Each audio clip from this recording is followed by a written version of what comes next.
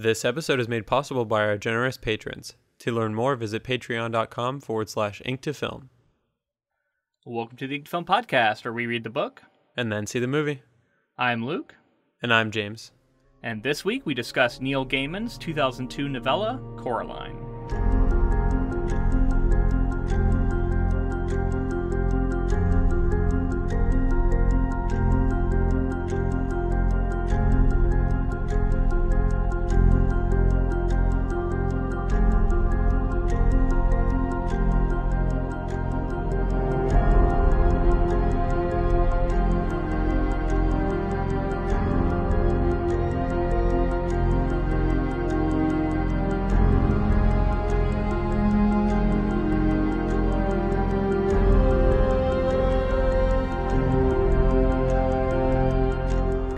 From the other world. That's right. I went through a little door in my wall. I'm in a little crazy spot here in my house, and I couldn't help but think that I've passed into another dimension over here. It's your own personal mirror world, right? Yeah, I call it. Was it the other studio? I don't know. Or maybe it's actually more like the tunnel between worlds here. Yeah, that's what it is. I like to think that I'm in this liminal space here, commenting on awesome works of fantasy. So this week we're doing Coraline, and I'm very excited because I'm a big Neil Gaiman fan, but I'm also realizing that I haven't read that much of his work. I've read The Ocean at the End of the Lane, and then I've read a bunch of writing about writing that he's done over the years, but I think that's the only, unless I'm forgetting something, I think that's the only thing I've read. I have seen Stardust, which was based off a Neil Gaiman novel, but I never read it. And then this is my first time reading Coraline, which I had seen the film, but I had never read the novella. How about you? Yeah, I mean, what's funny is that I could have sworn that I'd read something by Neil Gaiman as well, but I hadn't read anything by Neil Gaiman, so this is my first experience actually reading any of his material. But I'm a fan of him in general. I'm a fan of the kinds of things that he says on Twitter. I'm a fan of like things that I've read of interviews and stuff that he's had, and I always knew that I was a fan of Coraline, so I knew if it's anything like the movie, then I'm gonna like his work. But yeah, weirdly, I thought that I was a big fan of him, but I hadn't read any of his stuff. Well, now we can become legit fans instead of just pretenders, right? Yeah. I really enjoyed this. I guess we should introduce the podcast for just in case people are checking out for the first time. We talk about books and then, at length, and then we go when we watch the movie that was made off of them, and we talk about that at length. For this short novel, we're only going to do one episode. We're going to talk about the whole thing here. And then next week we'll do the movie. So it's just going to be a little two-week deal, but it should be a lot of fun. Yeah, I have so much to say about this movie. But Before we get to the movie, let's get into this book, because I had a lot more to say about even the book than I thought I would. Okay, cool. Yeah, I like I said, would never read this before. I've seen the movie, but I think I saw it when it came out, which I'm not sure what year that was. We'll figure that out next week, unless you know off the top of your head. Yeah, 2009. 2009? Okay, yeah, and I think I saw it when it came out, and then I haven't seen it since. Mm-hmm. So I actually, as I was reading this book, I'm like, does this happen in the movie? Does this happen? I couldn't remember. It was like, I feel like there's a lot of different stuff, but honestly, I just can't remember. So that'll be something interesting for next week for me to see like what was changed and what was added and what was taken off. Mm-hmm. I don't know. Do you have any like initial thoughts about how faithful the adaptation was? I think it is very faithful. It's funny because it's been so long for me as well that I remembered basically everything except the ending. But I would say for the most part, I was like, wow, this is like exactly what ended up in the movie. Cool.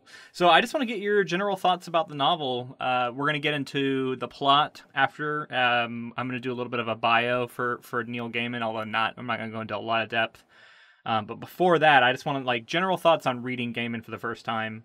So I got really into this book, and I was kind of thinking about how much fun it would be to write a children's novel.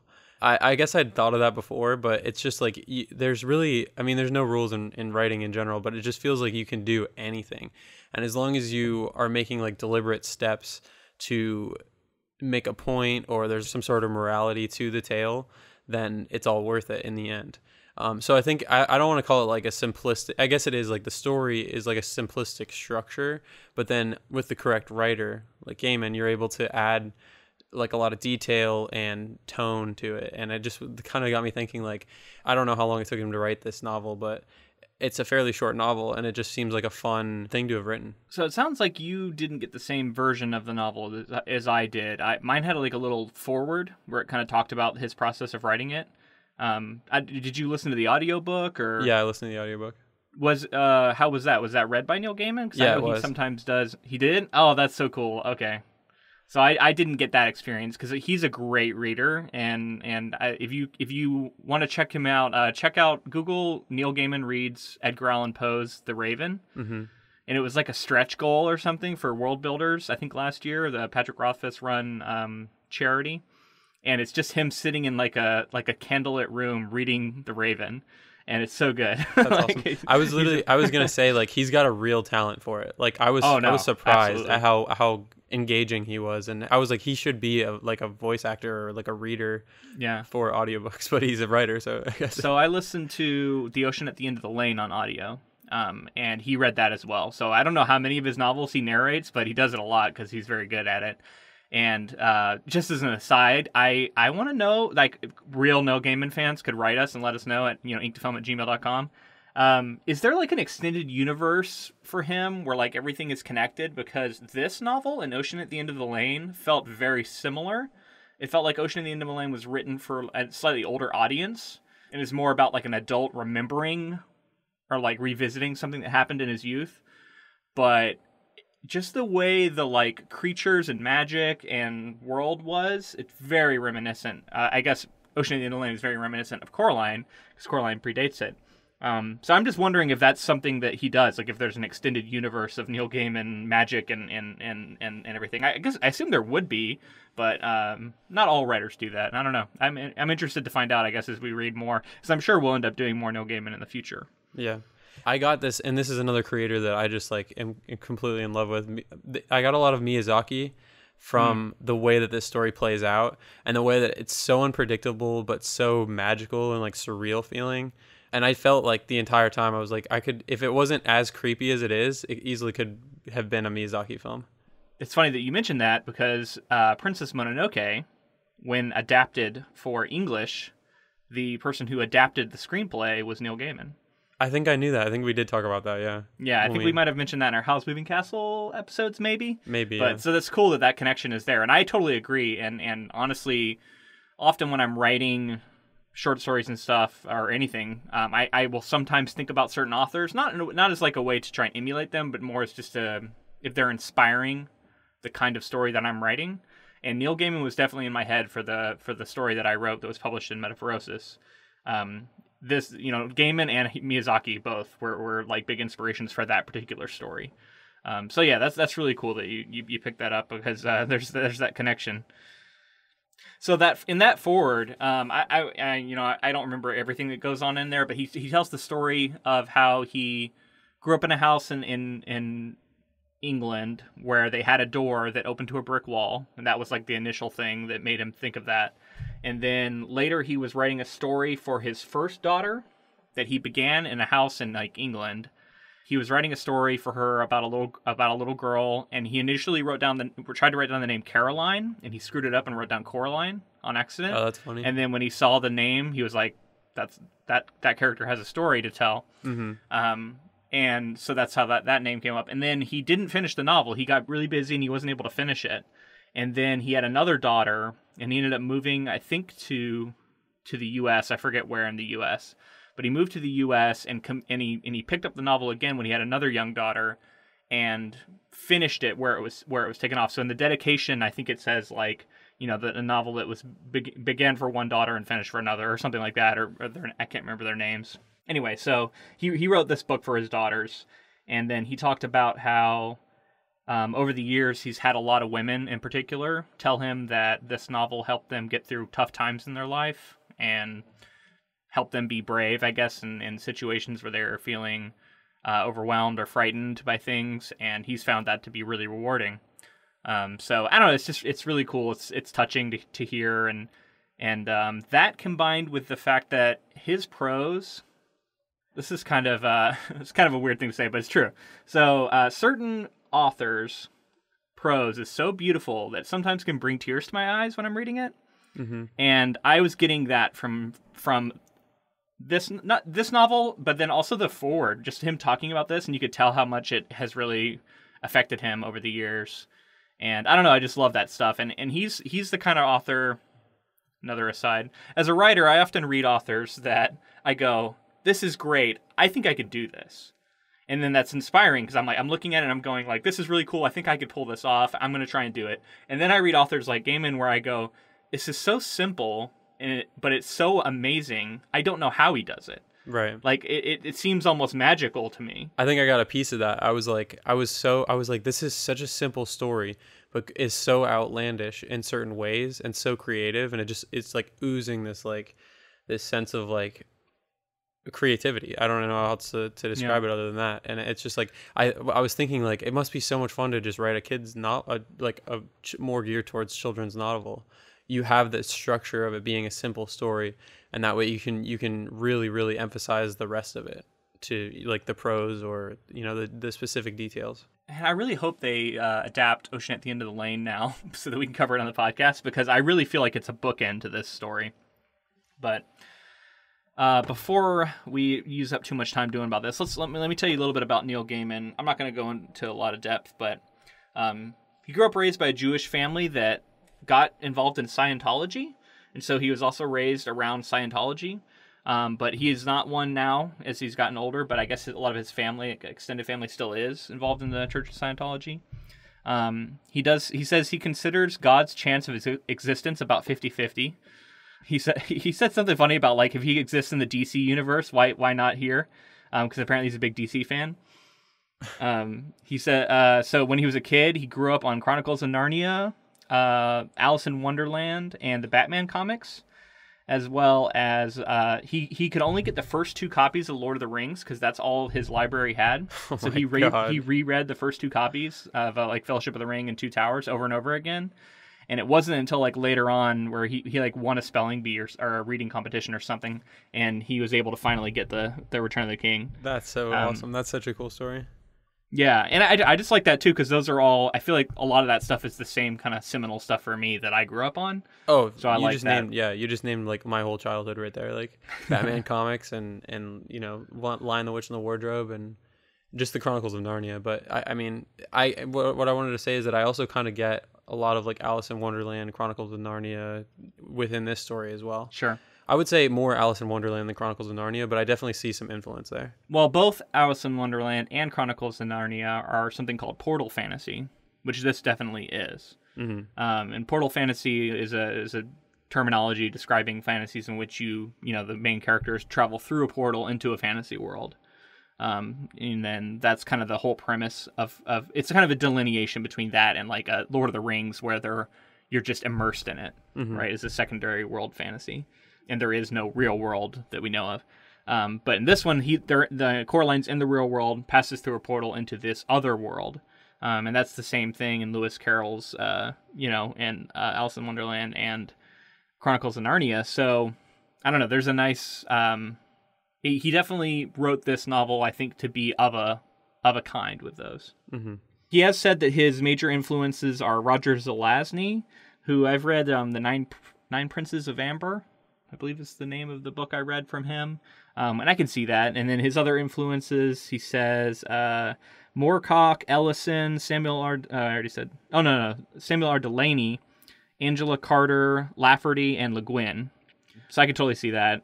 Him and Le Guin are just like yin and yang to me of the same kind of amazing writer. That's another connection to Miyazaki a little bit, right? Earthsea? Yeah.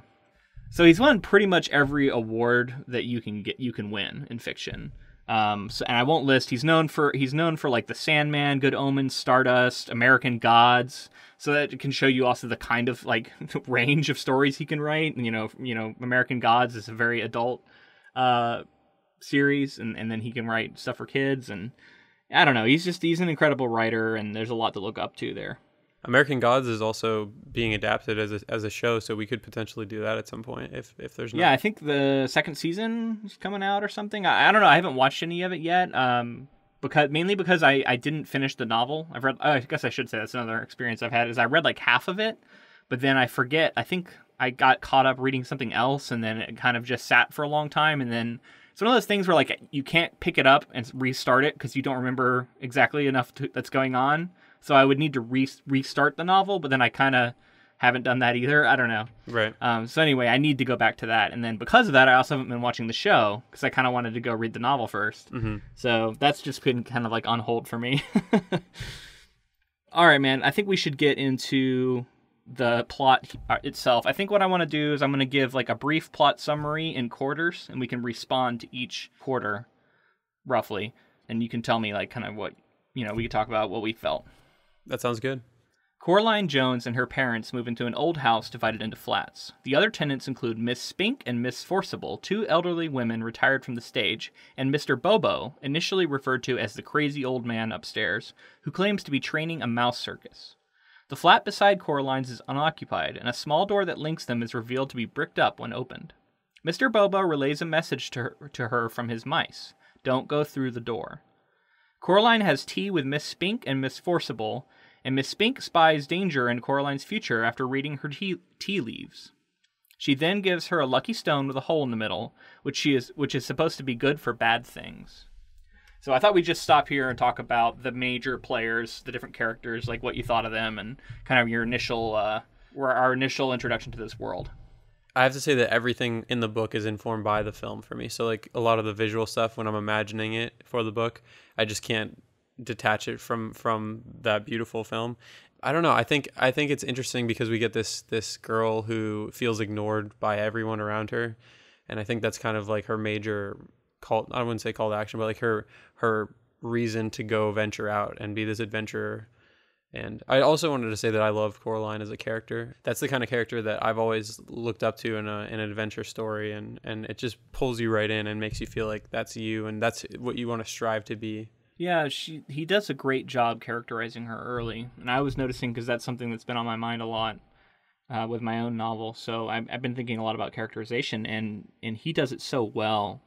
We see Coraline doing little things that informs us who she is. She subtly corrects adults repeatedly when they get her name wrong. She shows that so in doing that, to me, it shows that she believes in getting things right, and that she's willing to stand up to an authority figure. She's also clearly smart. She's adventurous. We see her exploring the garden, and I love the bit where it was like she was told that the well was dangerous and to stay away from it. So she's like, "Well, I need to go investigate it so I can know where it is, so I can stay away from it." Right. This is this is really the kind of person I felt like. This is the kind of childhood I feel like I led, was like very much exploring and so curious, and like maybe potentially getting myself into danger sometimes, but not quite. I wasn't like a bad kid. I was just always trying to like push the envelope a little bit. I think the first step that Gaiman made after realizing that Coraline was going to be the name was saying the characters are going to get her name wrong. They're going to say Caroline instead of Coraline, and that's going to be like a major reason why she's feeling like forgotten or like overlooked. Misunderstood. Yeah, and he does a lot with his prose to create kind of a fairy tale feel. I noticed, and this is kind of a deep cut writer thing, but I noticed that the way he was phrasing things, he was doing it a lot in a way that we're told not to do it. There was a whole paragraph, and I didn't write it down verbatim, but he basically begins every sentence with "there was," "it was," "there was also." So he's like, "there was a door," "there," you know what I mean? Like he's listing it, and we're often told to cut excess words, and that's a very passive phrasing. The word "was" is like you should try and use as little as possible. But this is just an example of where writing rules are, while often have good meanings and have a good reason to be a quote-unquote rule, that in the hands of a master like Gaiman, he can use them, he can do things deliberately. And that I think all writers can. You just have to make sure you're doing it deliberately, and it's not just an accident. And for him, I think it's because he's creating a fairy tale-like feel for this novel. And in saying that, to me, it's like this slightly omniscient-sounding narrator telling us the tale of Coraline, and it's kind of this fairy tale. I don't know. It almost pushes it into like this like a legend or like a myth, where it's like, this is how it was, period. I like to see, I mean, there are filmmakers like this too. There's clear rules, and it's like you don't break the 180 rule. And then wait, so you gotta tell me what the 180 rule is now. Okay, so it's basically while you're filming, if you're not aware of the line, you are gonna end up in a situation where you have basically what looks like a jump cut or something too jarring for the audience. So if you had a shot of a person sitting, and then you went like over their shoulder, a shot from straight on, and then you went like over their shoulder to show something like out the window or something like that. So it would be like one shot to the next shot.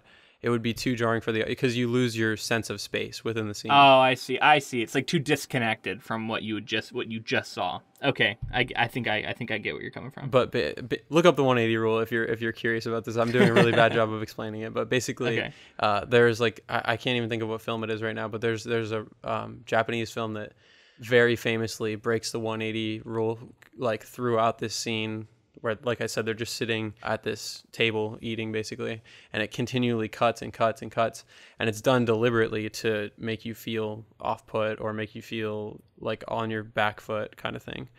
I'm gonna want to revisit that when we do The Shining, because I've always heard that there's all kinds of like camera tricks that is done in that film to make you feel like unsettled and like you don't know where you are. And I'm wondering if that's one of the effects that Kubrick uses. There's that's the master. Like that's like getting into like the full on master. Like there's plenty of techniques in The Shining. Like his use of colors and space and patterns and symmetry and like it's wild. Cool. All right, so let's get on a little bit here. I loved that she says I don't like recipes, which I thought was so perfect because it's not only do I understand it as a kid, because it's like you like simple flavors when you're a kid, right? Like you like simple foods. Just give me pizza, give me, you know what I mean? Like you don't want anything too complicated. But then I also, as I'm older now, I'm not a parent, but even just because I'm older now, I can feel like how infuriating that would be as a parent, because it like recipes doesn't mean anything. It's just like anything that you've put any effort into, I don't want. And that would be so infuriating. But it's also perfect for her, right? Like it fits her character too, though. I don't know. Yeah. It's funny because the parents, what a child perceives is so much different than what's actually going on for the parent, and like being an adult now and thinking about, you know, a kid running up and you're trying to get something done for work or something and interrupting you. Like what happens with the father. I don't know. It's just fun because books like this make you think like as an adult, you should still strive to kind of understand or at least be a child in some way. And especially like as an adult, just to remember what it was like to be a kid, especially if you're going to try and write a novel from a kid's perspective, right? Like you have to be able to put yourself in that mindset.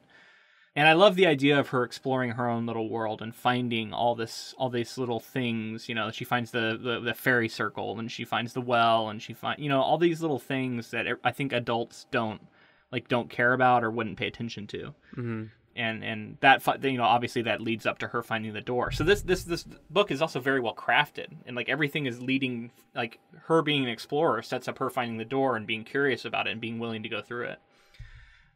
So I love the way that all works together. I did want to call out a thing that I liked here. It was like I thought it was like a little Easter egg. The old women tell her that she's in terrible danger when they read her tea leaves. And then she says, well, what can I do about it? And one of them says, don't wear green in the dressing room, or mention the Scottish play. And do you know what this refers to? I don't know. Okay, so this, I knew what the Scottish play was, but I didn't know about the green one, so I looked it up. So the Scottish play is Macbeth, and it's apparently a really big no-no to mention the name Macbeth or any lines from the play Macbeth if you're in theater. While you're in the dressing room or any in that area, like inside the theater itself, it's considered really bad luck. And the legend has it that the original actor who was going to play Macbeth died right before the play started, and that Shakespeare had to take on the role himself. But a lot of people think it's apocryphal, and it actually never happened. Right. But for whatever reason, it's gone on to become this big thing where you're not ever supposed to mention Macbeth, and so instead you say the Scottish play if you want to refer to it. That's awesome. That's a cool detail. Yeah, and green is also another one. This is another theater specific superstition, and this comes back to basically you're not supposed to ever wear green when you're in the green room, or around that area in general. And from what I could tell, it's because traditionally the devil, like any character that was supposed to be a demon or that represent the devil, would wear green in a lot of these like older traditional plays, and so it became sort of the color associated with the devil. And so you're not supposed to wear green. So anyway, I just love that they throw out both of these things. And like as a kid reading this novel, you have no idea what they're talking about. And Coraline has no idea what they're talking about. But I liked that if you're an adult who happens to know about these things, it's a cool little Easter egg for like understanding what their background is in, right? Yeah. And what they're talking about and how they're kind of just joking about it, like this superstition, like they don't take it too seriously. That's awesome, man. I'm really glad that you said that because I didn't think anything of it. I was like, oh, it's probably something from wherever they're from, whatever country they're from, and I just kind of overlooked it, just like a kid would. Yeah, that's awesome. Well, speaking of that, so the rock with the hole in it, this is an actual thing. Do you know anything about these little rocks? I don't know. I mean, I feel like it's become like something that I've seen in movies and stuff, but I don't think it's really. You probably have. I don't know, the initial, whatever it's referencing or whatever. Yeah. So this is what's called an adder stone, from what I could find out, which apparently refers to the. It's basically supposed to have been formed by like snakes twining together. Although I don't know how it turns into a rock. Couldn't really quite put that together, but it's an adder stone. And for it to be a true adder stone, it has to be formed naturally. It can't be man-made, so you can't just like make one. So you have to find a rock with a hole in the middle, and the whole point of it is it gives you like this supernatural sight, the true sight, and it's supposed to be able to be used to see through the disguises of fairies and witches.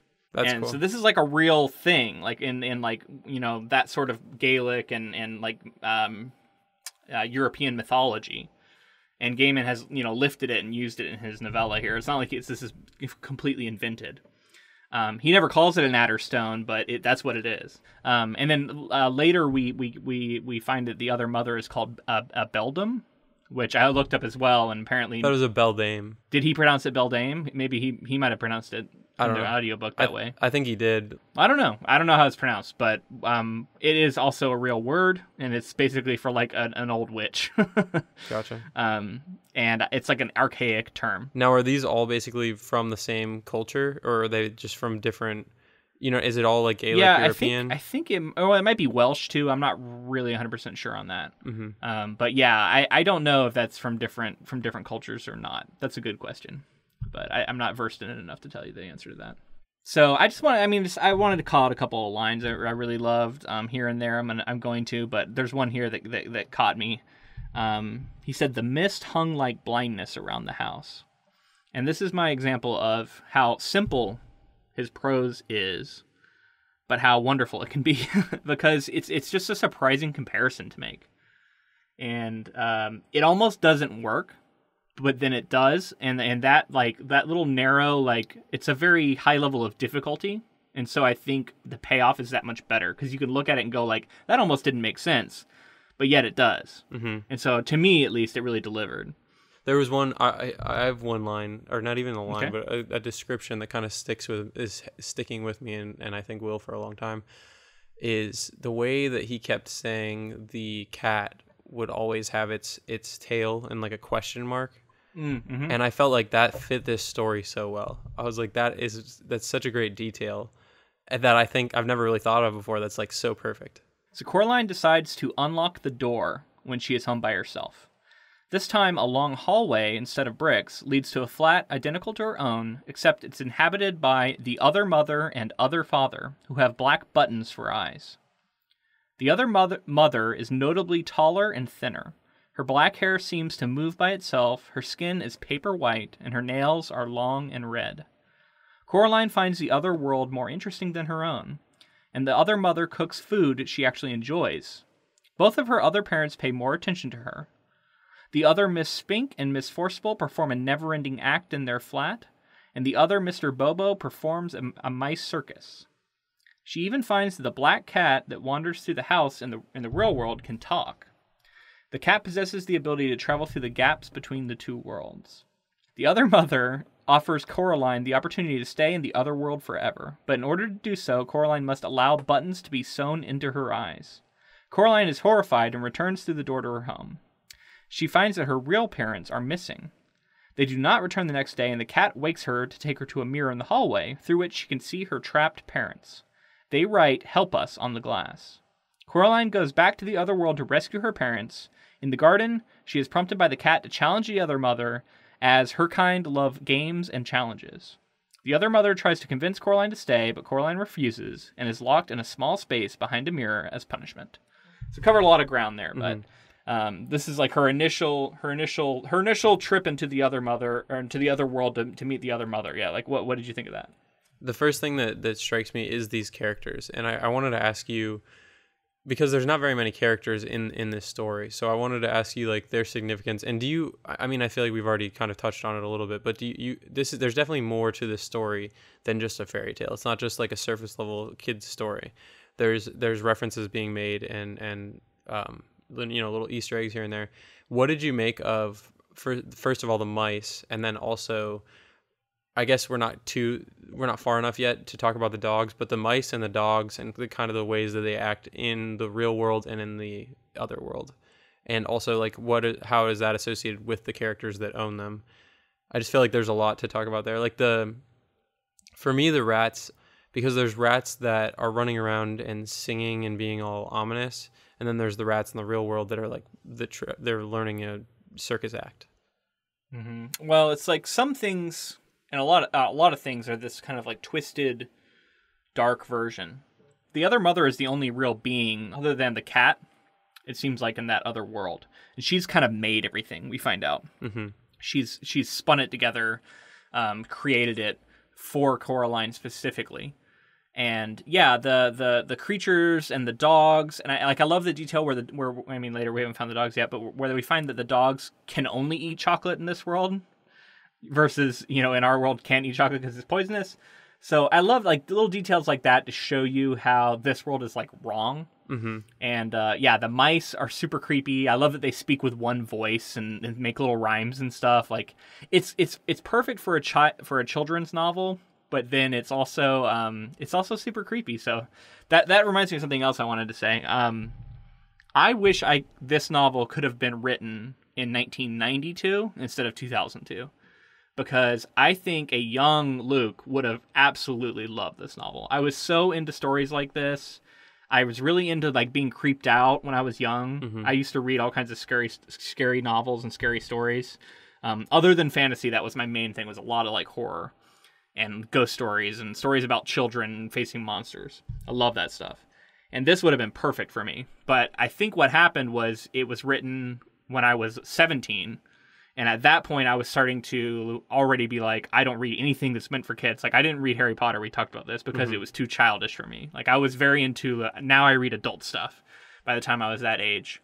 So I missed this novel, and I think that's why I never read it. So yeah, I just wish it's like unfortunate because it just fell at a time in which I wasn't into this sort of thing anymore. But I wish I had been able to, because I think I would have really loved it.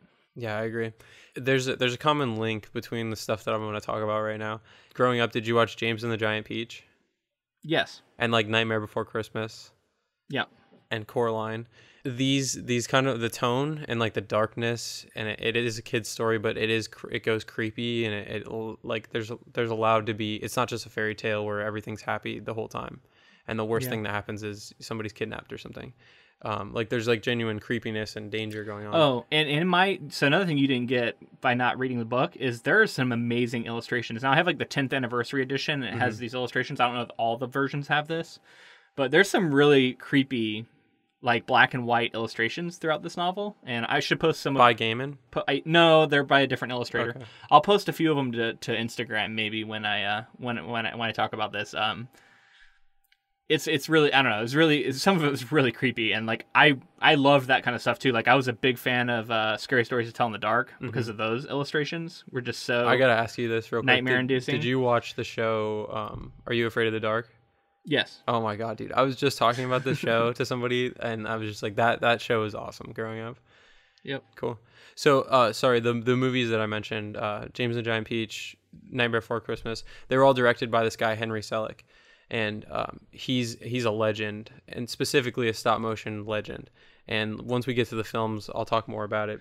I did want to talk about the cat a little bit here, this talking cat. This is another thing. Now, I don't know if in 2002 if it was as much of a cliche as it is now. In fact, this probably is part of the thing that solidified it as a cliche. But this is a big no-no now. They tell you don't write little talking animals, especially cats and dogs. It's considered, it's been done to death, essentially. And because of that, I was a little bit against this cat from the go. In fact, there's one part where, I'm heaped all this praise on him. I have to call him out on something that I found to be kind of a groaner. The cat says something, and then he says it added cattily. And I just found that to like be a step too far into like that kind of playful, like, pun, or like it's a pun. It's like a dad joke almost. But is it there? I think it's almost there for the kids, right? Like if a kid and I think as a kid you probably love it, but as an adult writer, I just looked at that. I was like, it kind of made me groan. Yeah, I can see that. It's not like everything works perfectly for me. In fact, I think as an adult, I think you might enjoy something like Ocean at the End of the Lane a little more. I don't know, maybe not though. A lot of people like different things. This is definitely a classic. So it's been a little while since we've talked about Audible, but you talking about Neil Gaiman narrating this made me think of it. We should, if you want to get this book, you can sign up for Audible using our affiliate link, audibletrial.com/ink to film, and you get this book for free, and hear Neil Gaiman read this to you, or The Ocean at the End of the Lane, or many of his other novels are on there. Yeah, I highly recommend it as well. I didn't expect to like the audiobook as much as I ended up liking it, and I didn't know Gaiman narrated it until I was actually listening to it and they said his name. He just absolutely crushed it. He just like I did not know that he had such a talent for voice narrating. Yeah, he's amazing. And if you don't know, Audible is an app you can get on your phone. You listen to it just like you listen to a podcast. I love audiobooks because I can use them while I multitask. I can take notes, or I can do dishes, or I can walk the dog. So if you like podcasts, you should definitely check out Audible. And once again, that link is audibletrial.com/ink to film. They have like 80,000 plus titles on there. Anything you could want is basically on there, so check it out. So inside the dark closet where she's been locked, she meets 3 ghost children. Each had in the past let the other mother, who they refer to as the beldam, sew buttons over their eyes. They tell Coraline how the other mother grew bored with them and cast them aside, but they are trapped there because she has kept their souls. The ghost children implore Coraline to escape and avoid their fate. After the other mother releases Coraline from the mirror, Coraline proposes a game. If she can find the ghost children's souls and her parents, then she and the children may all go free. If she loses, then Coraline will let the other mother sew buttons over her eyes and become a loving daughter to her. The other mother agrees. Coraline searches the other world, and using her wits and Mrs. Spink's lucky stone, is able to find the marble-like souls. She also deduces that her parents are imprisoned in a snow globe on the mantelpiece. I want to stop here and talk about this search and this and the ghost children and all of that. Like, what did you think of this whole thing? I mean, I really liked it. Did we get to the point now where she has found any of them or not yet? Well, yeah. I mean, we're talking about this whole section. Okay, she finds them here. I like the idea, and it almost feels like gamifying it a little bit, where it's like level 1, go get this marble, level 2, and I it's something that seems simple, but I enjoy for this story. I feel like in another story I wouldn't, but I liked that because it was her adventure, and she was going in and solving each of these puzzles in order to beat the beldam. The thing I was going to ask you about with the dogs is because they're talking about, I read this crazy thing. I don't want to claim this as my own. Some people were saying that the mice and the dogs are like dead versions of the mice and the dogs. And the reason that the dogs are talking about eating chocolate is because they like specifically whichever one was talking about eating chocolate like died, or they had died. And then seeing the dogs be like bats/dogs and hanging from the ceiling.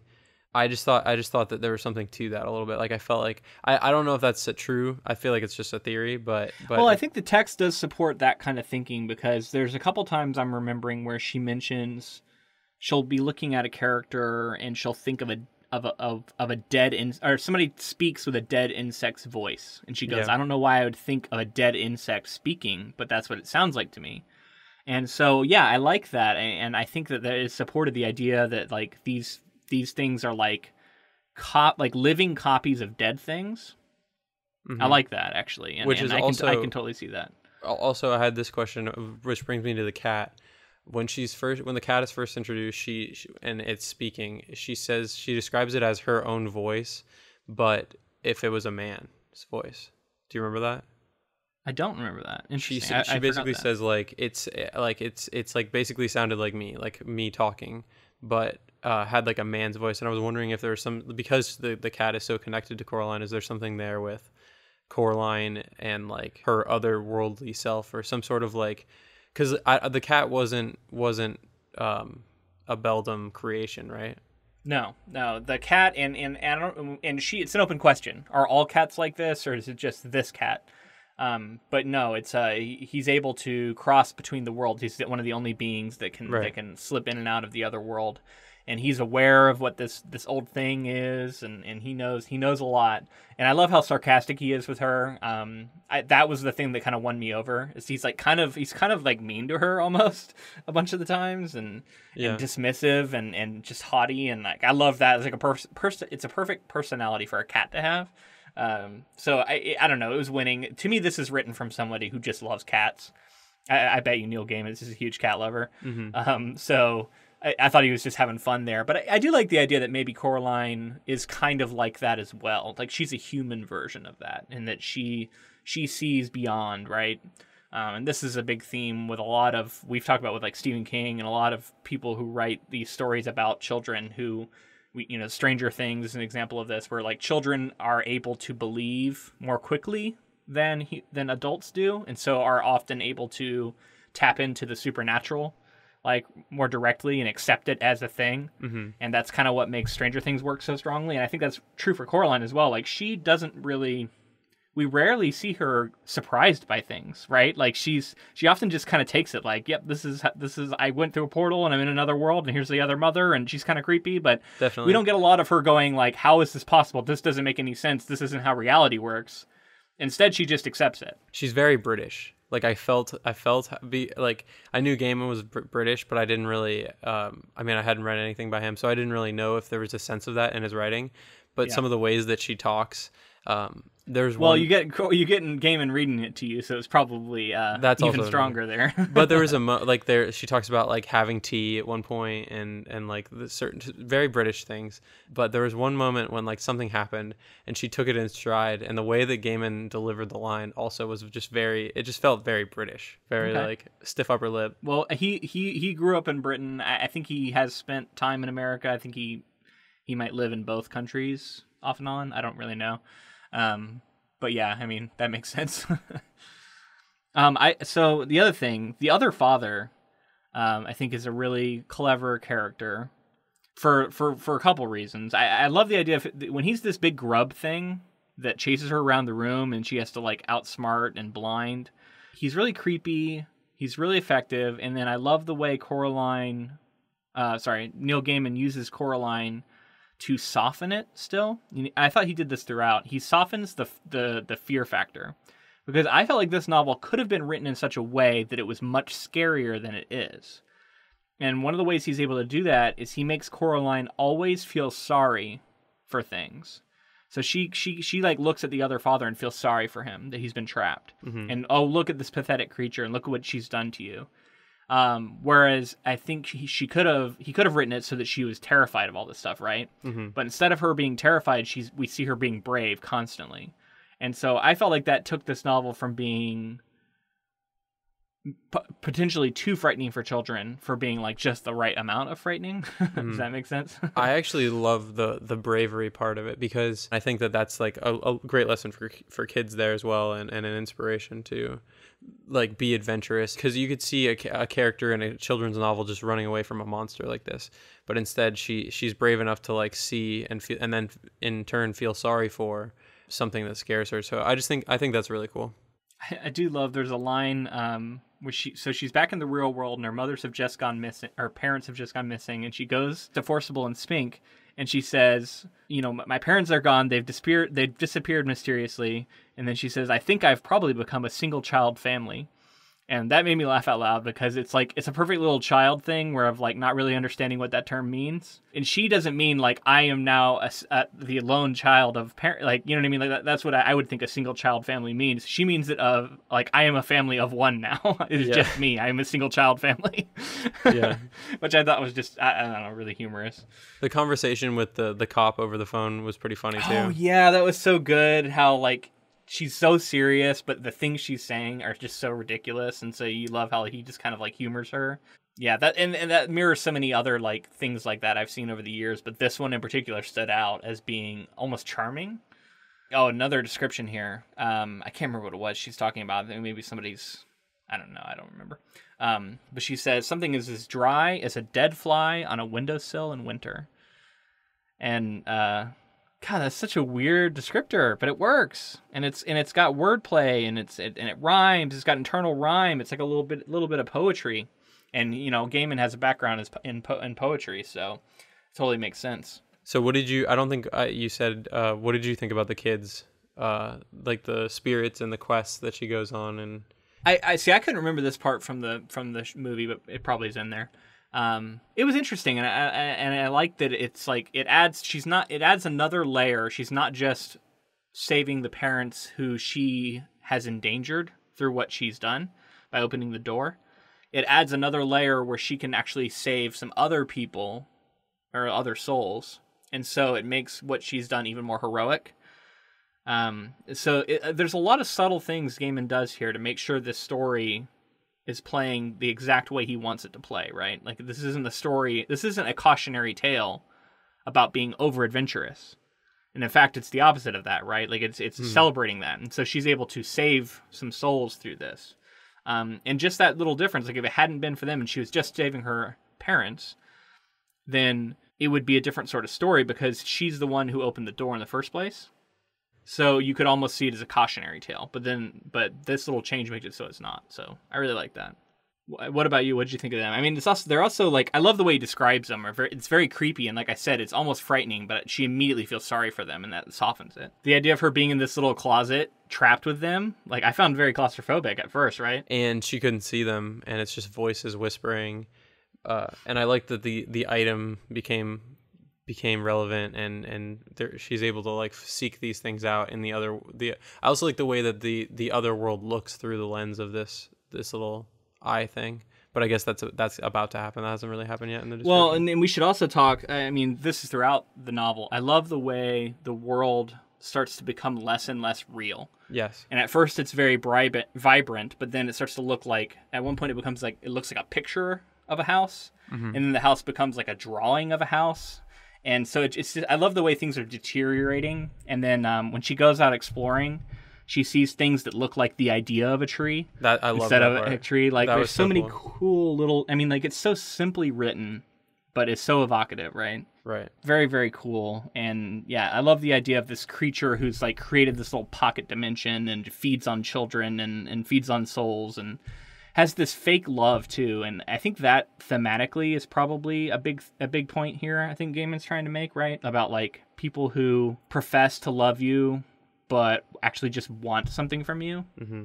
And I think that's like, this is, I mean, like obviously this is a monster, but I think you could extrapolate it out to be about people, you know, you might meet. And whether they're preying on you in a criminal sort of way or wherever, or it's just somebody you know socially who pretends to be your friend and actually, you know, just wants something from you. I think you can find something there for both scenarios, right? Yeah. I think the idea that like the perfection and everything seems so much better when she first gets there is kind of enticing, and you could see how, you know, this creature preys on children who are having issues with their parents or whatever. And you could see how a child would say, like, this is way better than my existence that I have right now. And it's kind of that lesson of thinking, like, just because things seem perfect, it might just be a surface level thing. And saying your parents love you it's kind of a, you know, an obvious thing, but your parents love you, and whether it's an easy time or a hard time. Yeah, and man, I like how the buttons for eyes things it was something I thought was very weird when I saw the movie, but it makes such sense the more I think about it, because the beldam makes everything, right? But she can't make eyes that are convincing, and instead she just does buttons. And that all goes back to what we talked about with like the eyes being the window to the soul, that whole thing. And how I think Gaiman's trying to say, like, the true intent of a person that you can see through their eyes, you can't fake. Mm-hmm. And so instead, they have these button eyes that are flat and like lifeless and creepy. And as soon as Coraline can't come around on the button eyes, she starts to like notice more and more things being off. But it's the button eyes that are that's the main like giveaway that like things are wrong in this world. So I did want to bring up one other thing, and this kind of gets into like other projects we've covered and is a bit heady for a children's novel, but I love the idea when she's talking to Mr. Bobo, they're the other Mr. Bobo, and he says, if you stay here in this world, this is when she's looking for her parents or for the final soul, and he says, if you stay here in this world, you can have anything you want. She'll make it for you. And she says, I don't want everything I want. Nobody does. And essentially says she wouldn't be happy here because she thinks about the things that made her unhappy in the real world, and she kind of desires them. So I think that's a good thing for children to think about, right? The things that you think are making you unhappy being worthwhile. But this raised a bigger question for me as an adult who's thought about this sort of stuff when it comes to the singularity and the technological singularity. Mm-hmm. And the concept that I've heard, put out that like humans are going to be able through technology to create sort of a paradise, like an artificial paradise to live in, where you can do anything and have anything, and it can every wish you could ever have can be fulfilled and desire and all this stuff, right? And this reminded me a little bit of that, and like there is also sort of an emptiness when you think about that. Oh, absolutely, yeah. I mean, and I love that this sort of touches on that. I just wanted to get your thoughts on that sort of thing. Yeah, it's a cliche, but I'm a big supporter of the idea that it's about the journey and not the destination. I think that's part of life is kind of just striving towards something. I think we see it with some people who are able to attain everything. If you become like insanely rich overnight, like you see it with like people who win the lottery, you end up in a situation where you have everything, but you don't feel fulfilled. And I think it's about having a drive or having a goal and just like striving for it and grinding for it. And I think that's definitely a great lesson for kids. Yeah, there needs to be resistance, right? Like you can't. It's like you think about a video game. Like as soon as you enter God mode and you enter all these like cheats, it's fun for a little bit, but then now all of a sudden the game's not fun anymore. Right. And that's totally true. It's like cheating in any game. Like if you start cheating to get ahead, like the game will lose its fun quickly.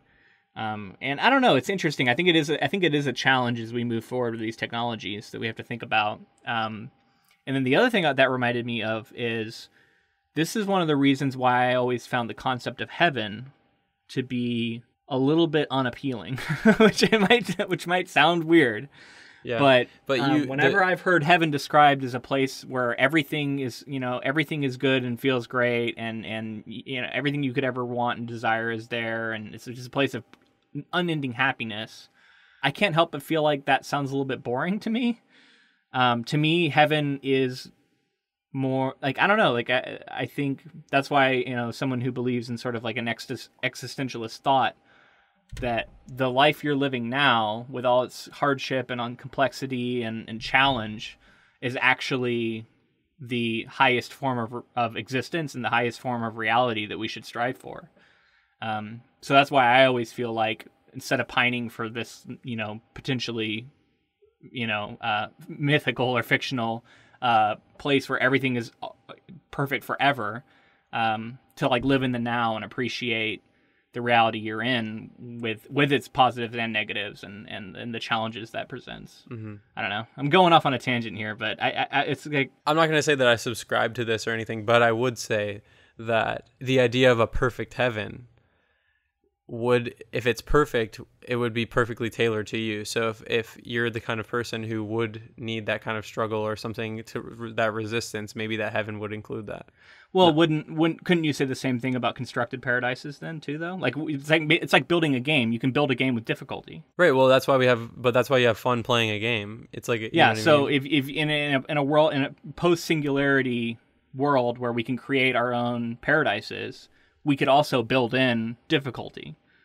Right. Right. And I think that would be more. I think that would. So does that go against the purpose of this story to say that, you know what I mean? Like a created reality isn't as good. Are we saying that that's maybe not true? I mean, yeah, but we've gone down a rabbit hole. I don't know how much of this stuff really applies to Coraline, but it came up in that conversation for me because it's something I think about a lot, and I think it's a very interesting question. I don't know the answer to it, honestly. Right. But it is something I think it's fun to think about. But let's move on in the story here. Coraline tricks the other mother by announcing that she knows where her parents are hidden, in the passageway between the worlds. The other mother cannot resist gloating by opening the door to show her that her parents are not there. When she does open the door, Coraline throws the cat at her, grabs the snow globe, and escapes into the real world with the key. While escaping, Coraline forces the door shut on the other mother's hand. Back in her home, Coraline falls asleep on a chair. She is awoken by her parents who have no memory of the events. That night, Coraline has a dream in which she meets the three children at a picnic. They warn her that her task is still not done. The other mother will attempt to come back and will try and get the key to open the door between the worlds. Coraline goes to the old well in the woods to dispose of the key. She pretends to have a picnic, with the picnic blanket laid over the entrance to the well. The other mother's severed hand attempts to seize the key, but steps on the blanket and falls into the well. Coraline returns to the house, greeting with her neighbors who finally get her name right, and getting ready for school tomorrow. And that's the end of the novel. So let's talk about this final climax here. I got quick thoughts for you. So first of all, I love the planning and the scheming that Coraline has throughout, like the tricking of the other mother to open the door, and although throwing the cat does seem kind of fucked up because that's your buddy. It's been your familiar this whole time. I loved it though. It was so funny. Like and she apologizes to him later, right? But I love that he sustains an injury too because of her. She just chucks the cat at the other mother. He's all I love that the cat just freaks out and starts scratching her face and everything. Mm-hmm. And then also the scheme or the plan at the end where she has the picnic set up, and the way that it was written, you're kind of putting the pieces together. And for a children's novel, like I wasn't quite expecting. I knew that the well was going to be relevant, and I don't remember. I think this I don't know how much of this ending is in the movie. I don't really remember, like I said, but I did love that plan where she had it all set up. But I was thinking like she had very light things holding the corners of the picnic cloth. It was like water jugs, so we don't know how heavy they are. Yeah, I'm hoping like I don't know. I was like, damn, if a breeze rolls by, you're gonna lose your whole deal here. Yeah.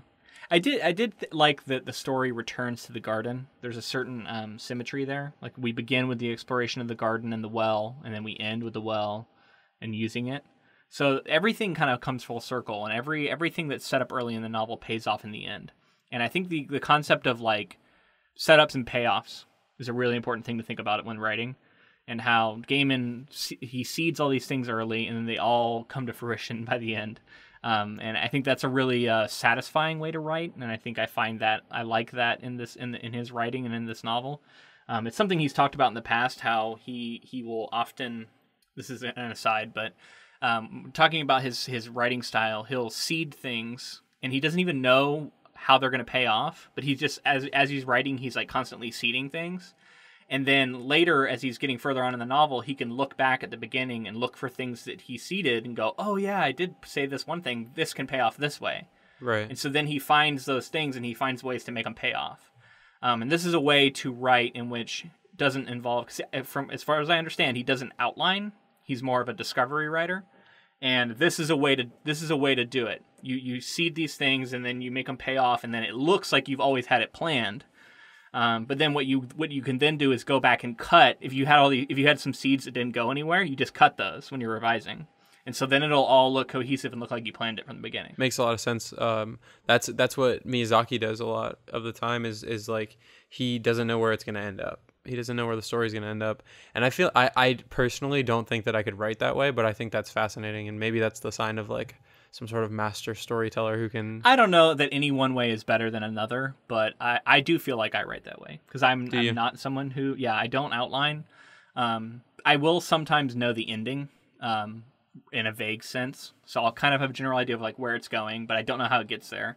And then I do find that when I read that description of like seeding things that then pay off, that's exactly something I feel like I do a lot. I set up things that I then like store in the back of my head and go, oh, I set up this thing earlier. Now it needs to pay off. Now it needs to pay off. So I do feel like that when I read that applied to how I like to write. So I've always kind of held on to that because it was like, oh, someone who talks about it in a way that makes sense to me. Because that's what you got to do with writing. You got to find something that makes sense to you. Mm-hmm. And there are a lot of great writers like Brandon Sanderson meticulously outlines every scene in his monster novels. And so there are writers who can make great work and who can really deliver, who do it different ways. Yeah. But I think it's important just to find something that makes sense for you. Yeah. I think for me it would be more of an outline. There's another couple lines here that I just want to call out. When she comes back into her real world, she says, "The sky had never seemed so sky. The world had never seemed so world." I thought that was interesting. Yeah. Again, it's just like it's so simple, but it's so cool. Like it's and it means so much in this moment to her. Mm-hmm. I love that. He says the other mother's skin was pale like a spider's belly, which I don't know that spider bellies are pale. I don't know, but the description is just so cool because it's so evocative and it's deliberate because I think there's a lot of comparisons between her and a spider that get made. Her hand is very spider-like when it comes off. Yeah, I was going to say, in the film, I think that she is somewhat becomes like a spider. I don't know. It's been too long. Yeah, well, I mean, she's kind of like weaving this world together, so you can definitely think about like a web, and you can think about a spider, and then, I make connections to it, so it's like, it's funny how a lot of these things keep coming back, right? I did notice that when she was coming through the tunnel, there was a sense of like something else being there. That it wasn't the other mother, it was this other thing, and it was older than the other mother. Is it the turtle? Is it the? I don't know. It may be. What did you make of that? Like, is that maybe that's extended universe stuff, right? Yeah, for Gaiman. I don't know. I don't know. I don't think I looked that far into it. I felt like now that you're saying it, it does feel like there's another power at play, like some sort of guiding hand of fate or something. But I felt like it was mostly just the Beldame's power to create a portal, bring you in, lure you in, trick you into staying. Because she created the world. She talked about it like it was a separate entity, though. Yeah. From the Beldame or Beldam or whatever her name was. Yeah. I don't know, man. And to me, like, yeah, I'm wondering if this is like extended universe stuff. People, if you know Gaiman stuff, let us know. The only other thing I wanted to mention was I liked the end where what's his name, Mr. Bobo? Mr. Bobo, yeah. He says that the mice have said that she saved the day and that they want her to come to their first show and all that. I just thought that was a cool way to wrap it, and for a children's novel to end that way. And for her to be seen as a hero, like because her parents don't know, and really the nobody knows, but the mice, for some reason, the animals have some sort of perception. I guess they're able to perceive certain things and realize that she saved the day, even though the humans. I also like that we don't get a scene of her watching the mice playing their instruments in the real world, right? No, we don't need that. Instead, we get her hearing music that she says must be coming from tiny instruments. And she like makes the leap that that's what she's hearing, but she could just as easily be hearing like a record playing or something, right? Like it doesn't have to be that. So I like the idea that like as crazy and like fantasy strong a lot of the stuff that happens in the other world is, the real world, quote unquote, like still has like rules to it that's recognizable. It's still recognizably our world. So yeah, I like that. Like there's a certain consistency there that makes me makes me want to believe this novel. It's interesting how she returns the stone to the women at the end. I also think that's kind of a cool touch. Like she says, "I'm done with it now. I don't need it anymore," and she returns it to them. And that goes against, I think, what a lot of like. I guess it also signals that the story is truly over, because if she held on to that stone, you could feel like there's more story to tell. Well, I think returning it is like this story is truly over. I also feel like it might be her returning it is like next time another kid needs it, hopefully that they can come to you and pick it up and fight back against her, because it's like she's not. Yeah. She could come back. Well, and there's like a respect there too. Like it's this isn't mine. This is just something you loaned me. She doesn't take ownership of it. So I like that too. That reminds me of Miyazaki. It's very like in touch with the natural world and like not feeling like you have control over things, right? And that it's that you're just a part of a larger picture. It's not like human-centric thinking. Yeah, I don't know. I like that too. All right, so I think that's going to be it for the book. I'm excited to come back next week. It sounds like we got a lot to talk about with this movie, and I'm excited to see what differences and similarities there are. Yeah, I can't wait. And it's been fun to read Neil Gaiman, and I'm glad. I hope that we can revisit it again soon. Yeah, I think we will. But I wanted to shout out and say thank you to our patrons who voted for this project. I know it came down to a tie between Lion the Witch and the Wardrobe in this, which we do plan to do eventually. But this ended up winning out when we took it to Twitter. But I just want to thank the patrons for participating in that vote. That's definitely something we want to lean on our patrons to do. And if you want to find out how you can be a part of that, go to patreon.com/ink2film. Also, if you want to connect with us, we're on Facebook, Twitter, and Instagram, all of those at ink2film. So send us a message on there. Anything that you see that's ink2film related, send our way, and maybe we'll cover it in the future. Also, if you wanted to send any sort of feedback about the episodes or anything that you feel like wasn't touched on in the episode, or let us know about Neil Gaiman's extended universe, you can send that to ink2film@gmail.com. Yeah, and I've been on Instagram more and more lately. I'm really enjoying that, putting up photos of whether it's from the novels we're reading or of our space we're recording in and that kind of stuff. So definitely check us out on Instagram. It's been a lot of fun over there. Another way you can support the podcast that costs no money at all is to leave us a rating and a review on iTunes specifically. That's the biggest one, and we're at 40 reviews. Thank you so much for leaving them, but I really want to get to 50. That's just been a goal that I set early on that we're getting closer and closer to. So if you've been waiting to do it, please just take a second, leave us a rating and a review on iTunes. I would greatly appreciate it. We wanted to thank Audible for giving us that affiliate link. Again, that's audibletrial.com/ink2film. And with that, you can get any free novel in their collection. Also, thank you to Ross Bugden for the use of our intro and outro music. Okay, man. I'm going to see you again next week when we talk Coraline film. Until then, I'm Luke. And I'm James. See ya.